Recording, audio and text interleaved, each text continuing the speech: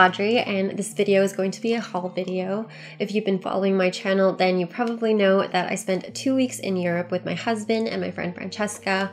Well, only 1 week with Francesca and the other week with my husband. We actually had some work to do out there, and we were also celebrating our 2-year anniversary because we've been married for 2 years. Yeah, we bought quite a few things while we were out there, so I figured that I would just share that with you, put together a haul video, so let's just get into it. So I just think I'm going to go in order of what I bought, so I'm going to start with the things that I bought in London.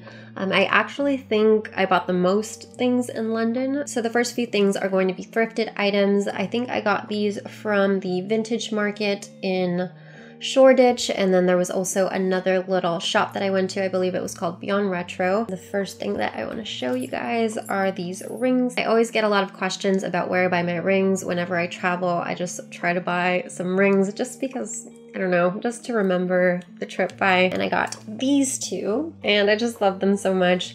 One is a Thunderbolt, which I thought was kind of appropriate since my middle name is Storme, and it's a little Thunderbolt. Or lightning bolt. It's a lightning bolt. So I thought that one was pretty awesome. I'm going to use it as the thumb ring. And then the other one that I got is a moon and stars ring. I don't know, they're just really dainty, pretty simple, but still special, I felt like.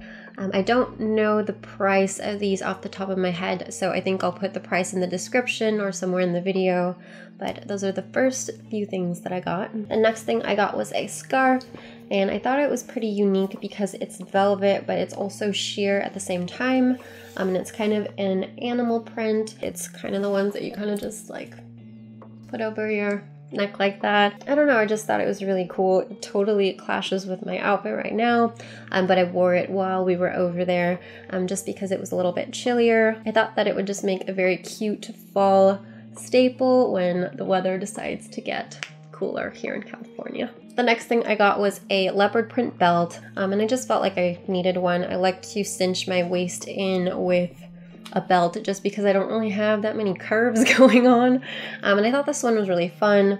The buckle is black and silver, and I feel like a lot of the times with leopard things the hardware is always gold, so just the fact that this is black and silver, I really liked it. This one actually still has a tag on it because I didn't wear it, and it was 10 pounds. Next thing I got has a lot of animal hair on it at this point, but it is just kind of a velvet hat that I wore when I was in Paris. I actually have one of these in like a dark forest green that I got from Forever 21 a long time ago. So when I saw this, I felt like I wanted it in black as well. I'm pretty sure it was like $5 or something like that. I don't know, I just feel like I'm gonna wear this a lot when the weather gets cooler. The next couple things are all from the same place. They're all from Abbey Road Studios. If you watched my London vlog, then you know that I went over there and I got a bunch of stuff that was just Beatles related. I don't know if I've ever talked about this on my channel before, but when I was in school, I took a class on the Beatles. I got an A in it. It was surprisingly hard. It was a lot about the history of the Beatles and the meanings behind their songs, and just how revolutionary they were with their music at the time. So I'm just a huge fan, so it was really cool to go to the studio area to shop in the shop, and so we got a lot of stuff. The first thing that we got is actually a card, but I figured that I would use it as a print to kind of hang in my room or by my desk. I'm not really sure where I'm going to put it yet, but it just has the Abbey Road album cover on it. And we actually walked Abbey Road, very surprisingly busy street, so I didn't get a picture of it, but I think we got some video footage of us crossing it. I'm gonna probably put this on my desk or maybe in my bullet journal or my travel journal or something like that. So that's one thing. What else is in here? Something that my husband got. It's just a lanyard that has Abbey Road Studios on it. He usually uses these types of things so he can hold his keys so he doesn't lose them. So this is what he got. I think this has the price on it.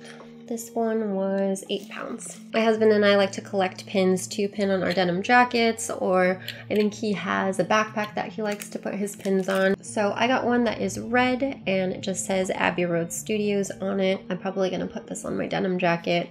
And my husband got a set of 4, and his just say All You Need Is Love, Whisper Words of Wisdom, Come Together, and Abbey Road Studios. The last thing I got in London was a sticker for my little sister. She actually collects stickers from all over the world whenever my family travels. She likes to get a sticker for her luggage. She asked me to get one for her, so I got her this one. She doesn't know what it looks like yet, so she's probably watching this, so this is what it looks like.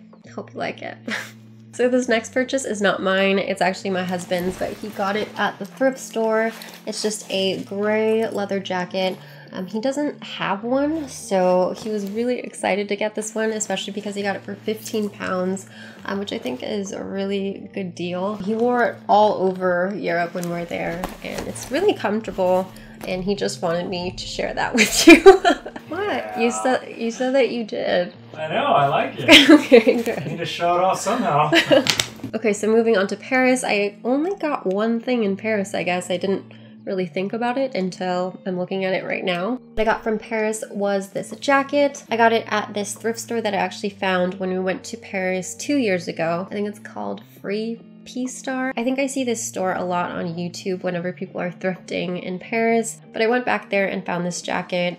I actually needed a black jacket when I was out there because I totally forgot to buy one. It's like a synthetic fur, so it's faux. It's not real fur or anything like that, but it was really comfortable. It kept me warm all throughout our Euro trip. I'm actually really bummed about the fact that it's 90 degrees in California right now. I can't wait to wear this again because I just felt like it was matching everything that I had, so $10 or 10 euros. 10 euros. So on our Bruges trip, we actually didn't focus on getting anything but food. I brought some chocolate home, but that is eaten. That's already gone. Probably the best chocolate that I've ever had in my life, but I did get one memento from Bruges, and it's this postcard. I figured, like the Abbey Road studio print that I got, that I would just kind of put this on my desk. This postcard kind of just shows these really scenic and beautiful parts of Bruges. It was such a fairy tale place. We had a lot of fun there. It was really romantic, very peaceful, and so that's really all we focused on, but I'm glad that I have something to remember it by. For Amsterdam, I picked up a notebook from the museum market. When we were walking around our first day, we kind of just came across a market over by the museum, and there were a lot of really interesting things there. We happened upon this lady that was actually making notebooks out of old vinyl records. So this one has the vinyl record as the cover, and then on the back it has the album cover. And I talked about it in my vlog already, but it has two songs that are just really important to me. Whatever Will Be, Will Be. My dad used to sing that to me when I was little. I know that sounds kind of weird. My dad was the one singing that song, but hey. And another song on this album is When I Fall in Love, and that is my parents' song. They always sing that duet together just because my family's actually really musical, and I'm probably going to put all of our tickets and just all the little mementos in this book, kind of like how I put it together in my bullet journal video, if you haven't seen that yet. I don't know, it's just probably one of my favorite things just because it means a lot to me, so happy. The last thing is Stroopwafels. Just a little bit of a story. Raleigh and I love Stroopwafels.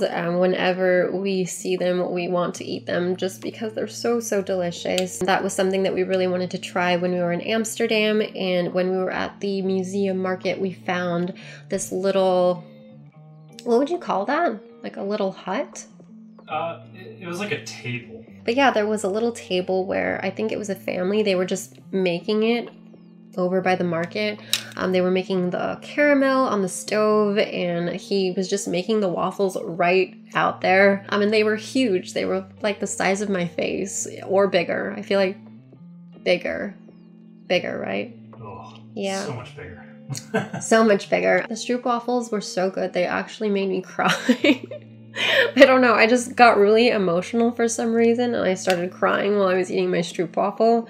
I'm pretty sure a lot of people thought I was really weird. But the family was also selling some Stroopwafels to go. These are a lot smaller than the ones that we got. Let me see if I can open it. Obviously, Raleigh and I have eaten most of them, but I was very, very happy to have a Stroopwafel, and we'll probably eat the rest of these really soon. And I think that is it. So I hope you guys enjoyed seeing what I bought on my trip. If you guys like this video, let me know in the comments down below, or you can like it if you want. And I will see you in the next video. Bye!